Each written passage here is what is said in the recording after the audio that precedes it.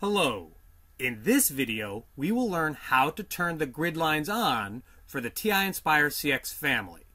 First, let's choose number 1, New Document. Let's then choose number 2, Add Graphs. Notice you have your axes, but you do not see your grid lines. If you press Menu, select number 2, View, and then select number 6, Grid, you will see option 3, Lined Grid.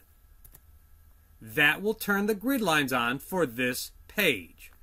Know that if you go Home and select New Document and add a Graphs page, your grid lines will not be there. You'll have to turn them on again for the TI Nspire CX.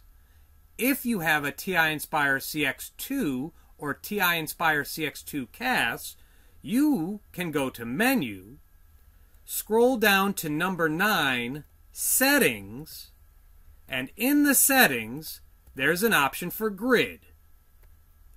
Choose Lined Grid, and then select OK. Now, every time you start a new document and you add graphs, the lined grid will be there.